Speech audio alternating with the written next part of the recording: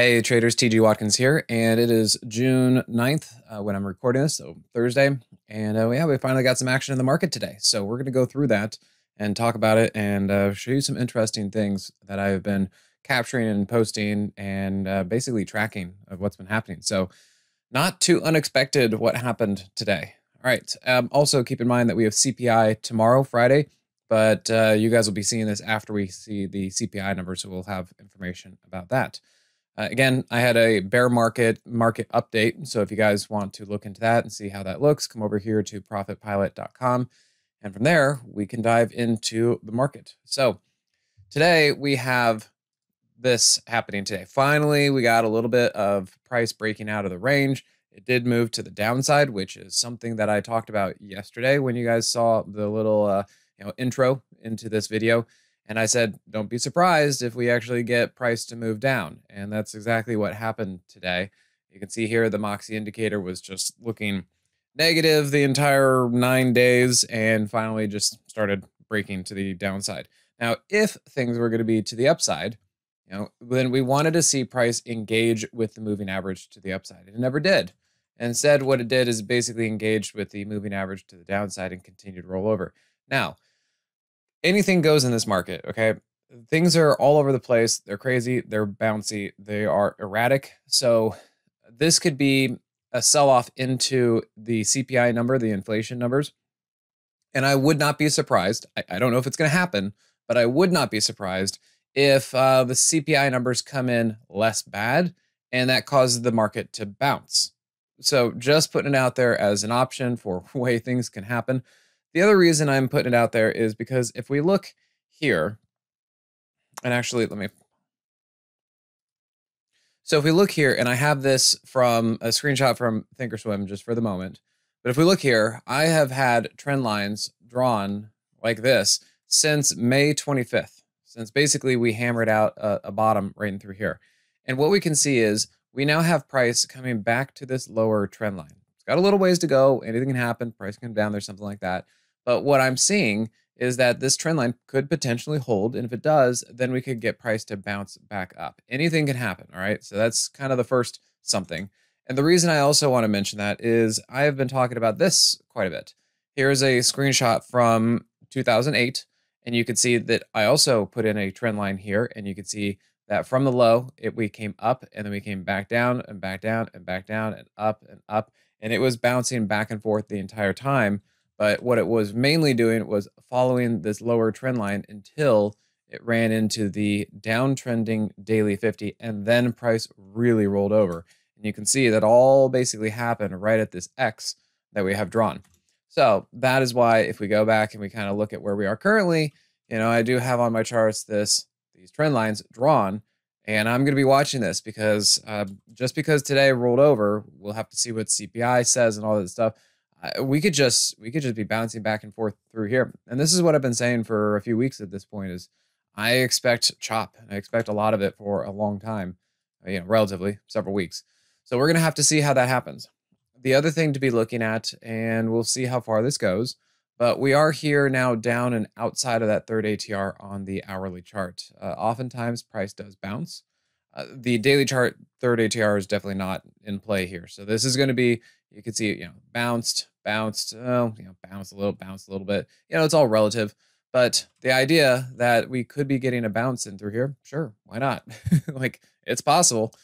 And so we just remember that we do have that trend line kind of in through here. So I'm watching that. I'm going to see if it happens. And it will probably be because of the CPI numbers, however they come in.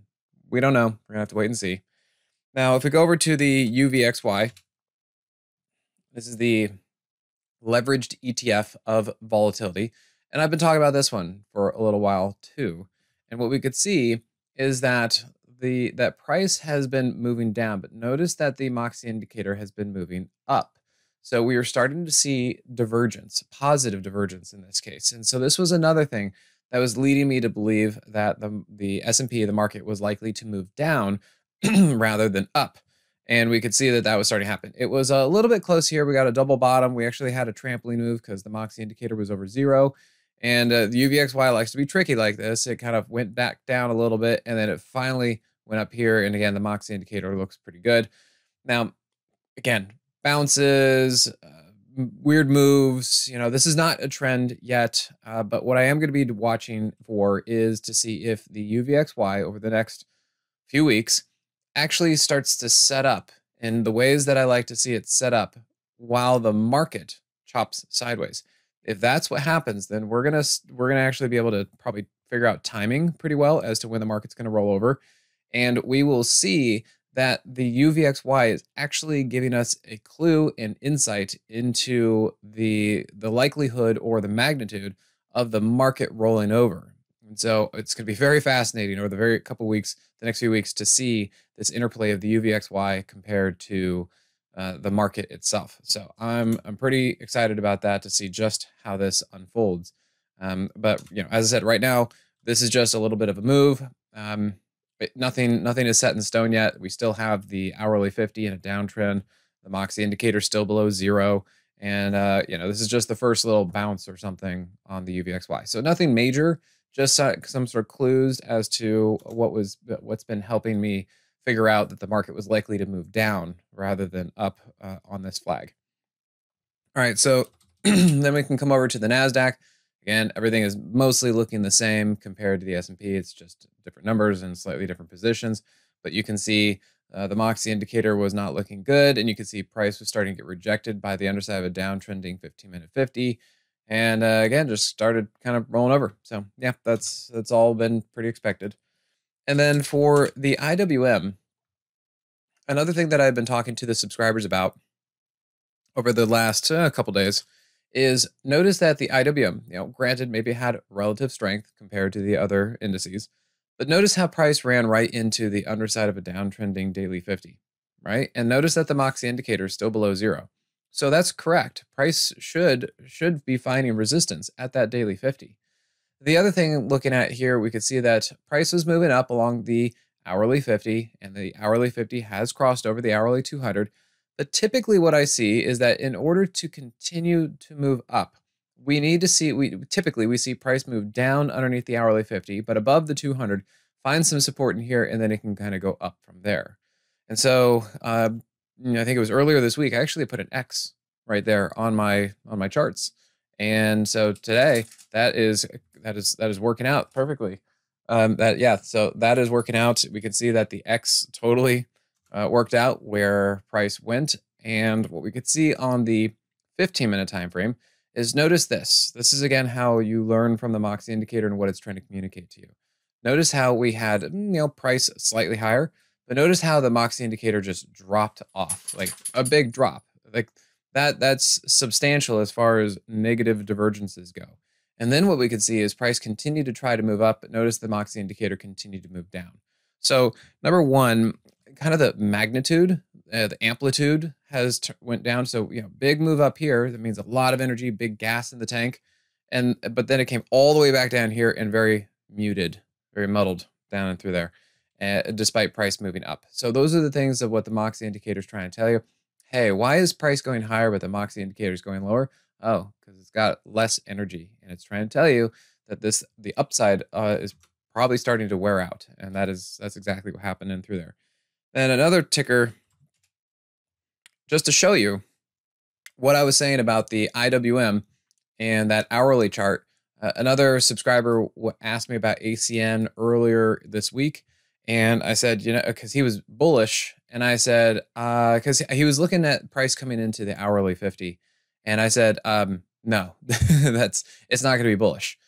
First of all, context, and again, I've seen this before, that number one, price is coming into the daily 50, coming right up into the underside of the daily 50. It's probably going to get rejected there, okay? The other thing is, on the hourly chart, notice how price here had never touched the hourly 50. So there was a big gap. This was an unsupported air pocket in through here. And usually when that happens, price comes down and then fails through the 50 because it has been running for so long that it outran its support, so that when it finally does roll over, it carries with momentum and actually falls lower. So that's what we got there. And you can see price fell right through the hourly 50. And again, where was the X? Look, that's exactly the same place as the IWM. So same structure, same pattern, all that kind of stuff. And as far as the 15-minute, it looks just like the IWM. Price up. Moxie went from very high to very low. And then you can see right here, price tried to push up across a downtrending 15-minute 50. The Moxie indicator was below 0, so that's an inverse trampoline move. And then from there, price just kept following the 15-minute 50 on the way down. And the Moxie indicator confirmed all of that. So I'm not sure where this is going to go, but we could at least see the start in the beginning of this move to the downside. And yeah, there was at least a trade there if you were interested in it.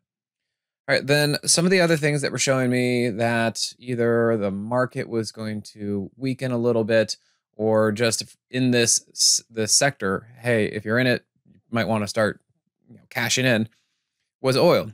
So oil, XOP, a lot of the tickers I'd seen individually, oil-related names, they had good moves over the last couple weeks. We made 40% on Gush, and I decided to cash in the last and final piece, so I think it was yesterday. And it was because it just got too stretched. I mean, this was a really great move. This was a fantastic move as price came right here into an uptrending hourly 50. The Moxie indicator looked good. You can see here, price held the 15-minute 50, and it was all good. We took half our position off there just because it was a big jump, and never know where price is going to go. But it continued to push, and so we took the rest of it off up there. And so the way this worked out nicely for us, and why I'm saying that this, I'd be careful about considering anything long from here, is we already had price running and then outside of the 30 ATR. Now we have, again, price outside of the 30 ATR. And then we have price even more outside of the 30 ATR on the daily chart. And this has been a huge move. It's been really a big, huge move. And so we look at that and say, hey, I think this thing is starting to get very extended. And then also the other thing I talk about in relation to price and the hourly 50, kind of like what we saw about ACN, you can see that price has not touched the hourly 50 this entire time. So if this is going to move in a similar fashion to ACN, then when it does finally pull back to the hourly 50, it's probably going to have a fair amount of momentum with it to the downside and probably going to carry through and fall through the hourly 50. So if you want to deal with that, great. But I took my stuff off and we cashed in and said, okay, and then just let this thing fall back down wherever it wants to go. So that's XOP. So then if we take a look at USO, so itself, we can see that it was also getting extended and had a pretty good run, but look what it's doing. It's now really pushing outside of that third ATR and just looking very stretched, very up there. And then even on the hourly chart, same thing. This has been a really good big move, and it has not touched the hourly 50 this entire time. Therefore, that is a lot of air for price to just be up here unsupported and likely going to pull back at some point. And I think that point is about now. The other thing we've kind of been talking about, the 15-minute time frame. We can see price has been moving up and the Moxie indicator has kind of fallen down. So that's some negative divergence to be looking at as well. So yeah, I'd be really careful when it comes to oil. Seems to me like things are kind of wearing out. They had a good move, and I think they're going to be pulling in from it. And you got to think that if oil sector is starting to pull back, well, then that might be what helps kind of push the market down, like what we saw today, and also going forward. We're gonna have to see how long it takes for all this to unwind. But oil, since it has been a large sector and a strong sector, if it does start to go away as far as strength, then there's not a whole lot holding the market up at that point. So yeah, keep an eye on that. All right, then UNG. UNG had a couple wild days. Now, I heard news that LNG, the company down in Texas, something at their plant blew up and they have to fix it, and it's going to take 3 weeks. So they're offline for 3 weeks, or at least a significant portion of them is offline for 3 weeks. I think maybe this jump up was maybe because of that, because if they were going to not be producing as much, then there's going to be a constriction or reduction of supply, so price should go up. But then it's kind of a funny thing that, well, if you don't have any supply, you don't have anything to sell no matter what the price is. So that might be another way of looking at that. But either way, yesterday, Wednesday, we got a big move down here. And it was funny, this was happening as I was on the microphone talking to traders, and they were asking me about UNG, and I said, no. I mean, first off, I was actually kind of surprised that we had those 3 days of price up like that. I was like, that doesn't make any sense. There was no setup. It just jumped. And I said, I can't go long when there's a giant gap here between price and the 8 EMA, and there's a giant gap here between price and the hourly 50. Like, no, can't do it. And like as I was signing off, and I went back one more time about 5 minutes before I was wrapping up on the mic, this thing really started to get hammered and go straight down. I was like, there you go. That's why I didn't want to go long. And then this morning we opened with another gap down. Now it did get bought up, fine. At this point, I'm really considering this to be very choppy. I have been looking for this to just start to chop around a little bit, and I'm looking for price and the daily 50 to meet. I don't know if it's going to hold, but I do think price and the daily 50 are going to meet. And I would imagine this now is the beginning of that happening. But if you continue to look at Moxie on the hourly chart, look what's happening. Price has been going up. The Moxie indicator has been going down. This is why I'm not trading UNG anymore, and we're out of it, and we made our good money on that one. So that's UNG, and then GLNG. Oops. GLNG. There we go, if I can type it right. So GLNG was a name that we were trading. We were in it, and decided we got out break even because the thing just kind of fell apart. And this is probably based on the news that happened with the LNG plant. But we had gotten in, I think, somewhere in here, and it was doing okay. It was kind of moving around. You know, I had my eye on it, and then sure, it just, you know, all of a sudden one day down like that. Okay, well, you know, that's because of the news and stuff like that. And when you get something that pretty much just breaks like that, I was like, this doesn't look good. You know, it should be moving up. It really couldn't even get past its double top and all these other things. It just didn't look good. And so we got out break even. So got in here, got out there, break even. And then moving on, doesn't look good. And you can see it continue to sink today. So that's GLNG. And then you can see LNG also suffering from that news with their plant. And you could just see, you know, it was doing well and then just got crunched. And it's just been in a range. It can't get anywhere. The Moxie indicator is below 0. Even the 15, you can see the 15 moving up, the Moxie indicator kind of moving down. So this has just been really tough. It hasn't been doing well. Natural gas was a good strong point for a while, but the commodity was better than the companies. And as I said, we're just running out of places to hide on the long side. It's getting really, really difficult to find anything that is moving consistently. Heck, even on the short side, it's getting difficult to find stuff that's moving. I do think that we're going to be going down, probably going down in a big way, but we're just in a period of chop right now. Things are probably getting settled and positions placed, and then we got to kind of wait for everything to unfold. But that's kind of where we're at. All right, so SBLK, speaking of fewer and fewer, actually, let me come over here. SBLK, speaking of fewer and fewer places to hide on the long side, the shippers were looking okay, which is kind of interesting. I didn't really expect the shippers to be hanging on as long as they did, especially since we are seeing an economic slowdown. I thought they were supposed to be a little bit more sensitive to that, and so I'm really surprised to see that they've hung on for so long, and only this week did they finally drop.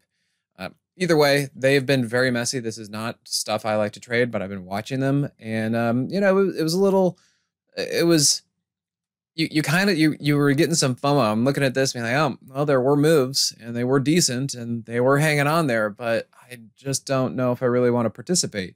And you know, hindsight's 2020, or at least now here we are. I'm like, yeah, I'm glad I didn't, because either I would have had to make sure I had a good stop, or it just happened very quickly. And so I'm glad I wasn't in there. But that's Starbulk. How about EGLE? You know, Eagle Bulk, you can see the same thing. It was kind of doing well, and then just boom. So taking that escalator up and the elevator down. One way to look at this, we could see price going up. Notice that the Moxie indicator went flat. So one way to look at it. And yeah, just got crunched. They all got crunched at the same time. DSX, same thing. It was one of the better ones, one of the stronger ones, but it got overbought, third ATR. Big gap between price and the daily 50.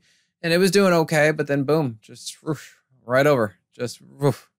So yeah, shippers, not a place that I want to be, and glad I wasn't. And I think that that's done. So again, fewer and fewer places to hide. Now, another thing, last week, I don't know if I shared this with you guys over here at StockCharts, but last week, at least on my video with the Moxie traders, I had some people asking me about Alcoa aluminum, and I said, no, this is not bullish. First of all, this looked like garbage. I don't know what to do with it. I don't want to do anything with it. And I said, the only thing holding this up is the daily 200. And I said, really, this looks like a bear flag right into the underside of a downtrending daily 50 now. I was like, I don't know when this is necessarily going to roll over. It's going to be tough because of all that back and forth stuff. But I was like, yeah, I think this is going to keep going down. And then I showed other examples. So that was Alcoa. And how about MATX? Again, different sectors, doesn't matter, but the pattern is there. And you can see here that it kind of did the same thing. It was sitting on the daily 200, kind of did a little bit of a bear flag, but what did it do? Right into the underside of a downtrending daily 50. And also the hourly chart. I don't want to be trading this. This is a complete mess. I can't trade that. It's too messy, too choppy for me. It takes too long. And I really don't want to be just sitting on something like that. But look at what happened over the last couple of days. Big crunch down. How about ZIM? Now this is one of the shippers. And it's a little bit funny as far as its particular pattern. But the idea that I was seeing in through here is that it came down, and then you can see here another bear flag. So price was moving up like that, and then it finally got crunched, and you can see price up, Moxie indicator down. And yeah, another one. I don't like this one. I didn't like how things were shaping up with it, and it did exactly what I was expecting from basically Alcoa and MATX. And this just shows you that as they came down, they were just doing bear flags up into resistance and then rolled over. So yeah, be careful out there. This market is very challenging, very choppy, and right now probably very economic news based. So you guys all take care, and check out the video from profitpilot.com website if you guys want to see my thoughts on the bear market. And then, yeah, we'll talk to you next week. Thanks, guys. Hey guys, Dave Keller here with StockCharts.com. Thanks so much for watching our video. If you enjoyed it, and we hope you did, hit the like button right below. Also, we have so much new content every day. Consider subscribing to the channel. Just hit the subscribe button in the video or right below. Thanks for watching. Stay safe. Have a fantastic day.